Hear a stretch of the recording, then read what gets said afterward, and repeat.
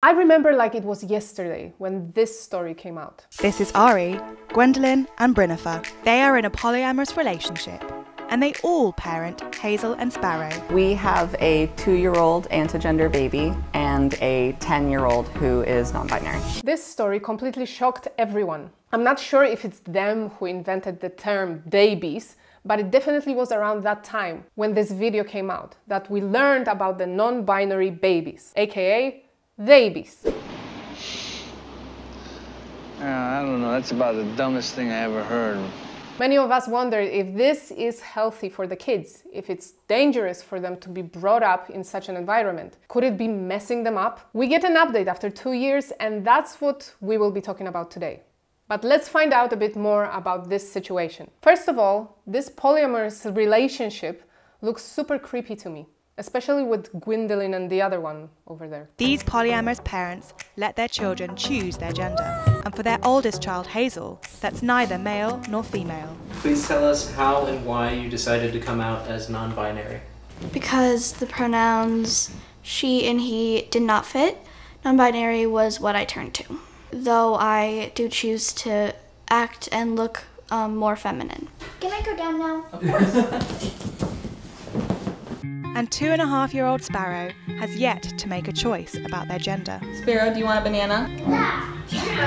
They're anti-gender, but we're using they, them pronouns. Sure, they have anatomy, we understand it, but like that's not indicative of their identity. Okay, this is getting me angry. The older child is non-binary. Did you hear how she talks about her gender situation? It is rehearsed. You know that she did not come up with this. It's an ideology she's following religiously. She chooses to act and present as a girl, but she feels like her pronouns didn't fit, so she uses they, them. I'm sure when she said it first time at 3 or 4 or whatever, her weirdo parents started clapping and cheering, and guess what? Kid will do anything to make their parents happy, to make them proud, to get that positive reaction. That's how they navigate what's right and what's wrong, from how we react to it. So if she said, guys, I'm just a girl, she, her, and the parents were like, are you sure? But then when she said, I'm they, them, and got that positive reinforcement, yeah, you are, congratulations on finding yourself. Guess which one the kid will stick with? Someone said, they are so open-minded that their brains fell out. In this one, I want to look and dress like a girl, and I am one, but she, her pronouns don't fit me. It's 100% not something a 10-year-old comes up with on their own. Exactly. But there is more to the story. It's something that Sparrow's gonna have to figure out and then tell us before we can tell anyone else. Particularly because it's, you know, something that our parents did and they got it wrong. Oh man, your parents got it wrong. For sure. A lot of people, they say, how will your children know what a boy or a girl are if you don't teach them? Yeah.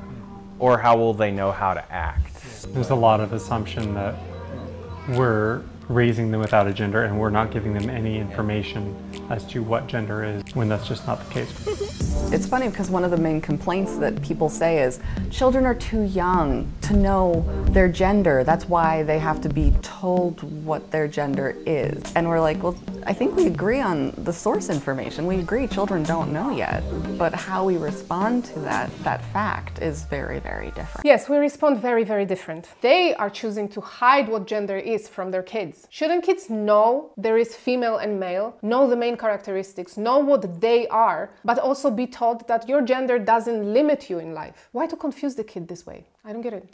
The parents educate their children differently from regular public schools. Hazel schools themselves. Hazel is very led in what they do. I basically just try to keep up with them.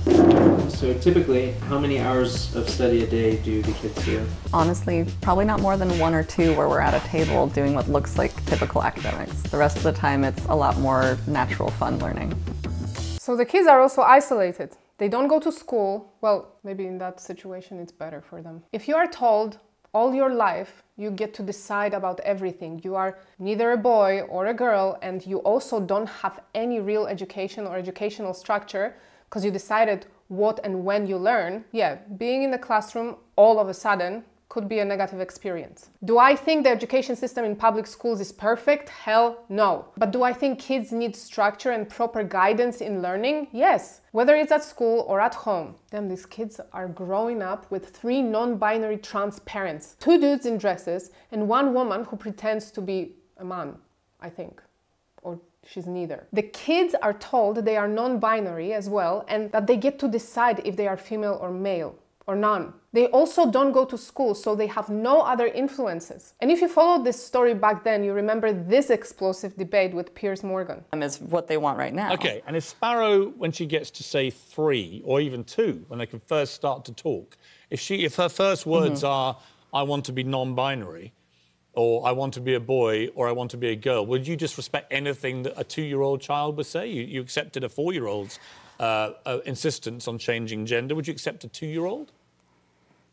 I would accept that that child was exploring. You know, I think that at that age, gender Ari, a child of 2 is not in set no. in stone. I'm sorry to be the stick in the mud here. A 2-year-old kid hasn't got a Scooby-Doo about any of this stuff.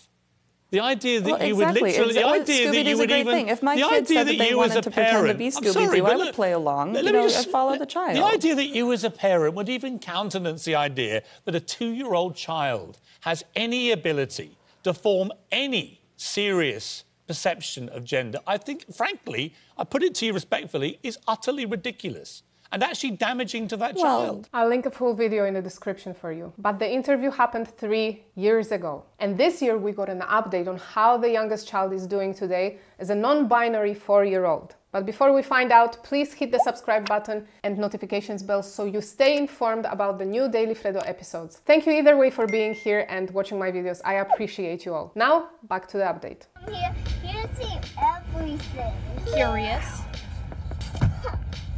Imaginative. Okay, where do you want to go? Let's go to the moon. Playful. Sparrow is your typical 4-year-old. It's been amazing. It's been very different from raising my first to raising this one. Arlo Dennis keeps Sparrow's biological sex a secret, instead opting to allow Sparrow to figure out their own gender when ready. But in our home, they're really just allowed to do whatever feels good to them. So they're still using they, them, but sometimes they'll be like, maybe I want to be a girl. And it's like, well, what does a girl mean to you? And you know, the answers are always different. What does the girl mean to you? Today I feel I'm a boy. Today I feel I'm a girl. Do those people not realize how messed up is that? Not long ago, I was talking about the importance of raising little boys with structure and purpose. Boys should strive to become protectors, to be leaders of their families, to be strong, strong-minded, responsible. There are hormones that play a role here, a huge role. The same with girls.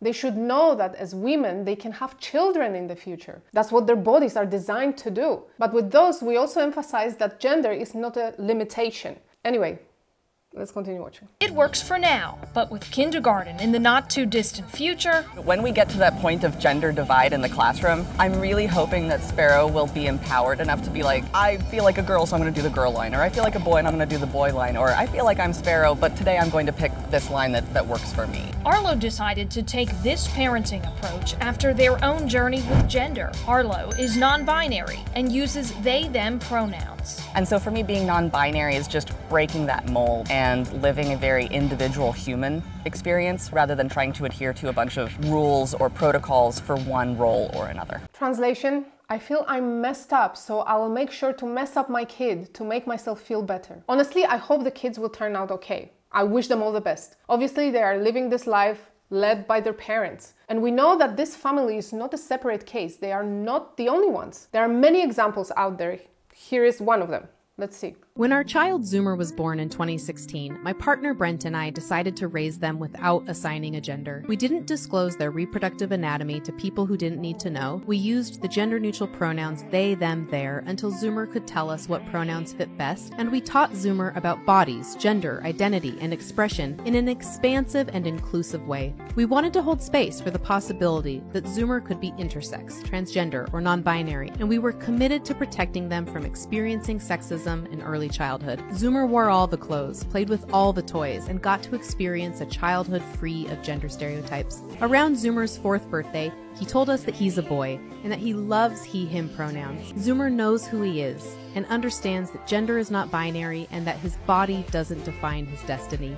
We call this gender creative parenting, and there's resources and an amazing community waiting for you if you want to learn more. I still fail to understand how knowing you're a boy or a girl prevents you from living a full childhood or playing with toys of your choice. And another thing is, these parents are saying, oh, in case our child was transgender in the future, we will refer to them they, them. To be transgender, you need to transition from one to the other, right? So you need to know that, oh, I'm a boy, I behave like a boy, I act like a boy, I live like a boy. If it doesn't feel right, I'm going to transition. If you don't live as either, you transition to what from what? You're not trans. Anyway, let's look at some comments. Where is it? I lost my comments. Great story for when he visits the therapist. And this one, poor kid, having crazy parents doesn't usually end well. But as usual, I want to know what you guys think. Do you think babies and non-binary families are onto something? Should we raise a genderless society?